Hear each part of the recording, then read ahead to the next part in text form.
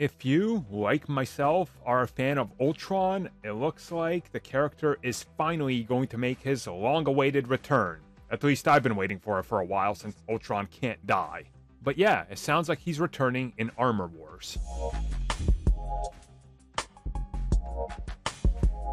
In every interview in regards to Armor Wars becoming a film, the narrative that they told us was that the film got too big to be a series and that they wanted it to be a film because there's going to be a lot going on, the CG needs to be there, and that they also want a lot more money to spend on the budget and how they're going to explore the Iron Man legacy. Now, Iron Man's legacy also includes Ultron, so it's not surprising that now we're hearing that the character is returning, and even better, James Spader will be returning to once again provide the voice for the character.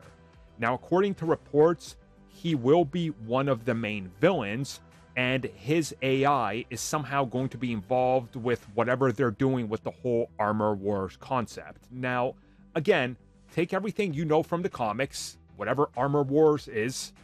and completely erase that from your mind. Because obviously, as Marvel Studios does, they're going to use the name, they might borrow a couple elements, but that's largely it. Already, we can tell that this is going to be a film that's going to put James Rhodes in the center of dealing with the fallout of the lack of Iron Man and all these pieces of technology. So bringing Ultron into this makes sense because the last we heard, the Department of Damage Control would be a big part of this film.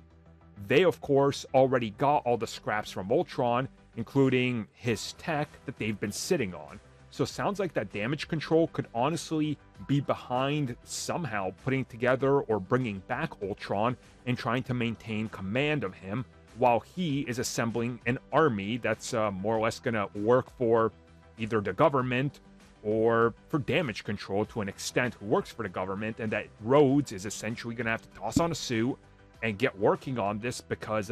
everything is going to come crashing down more or less around him, and he feels personally responsible because,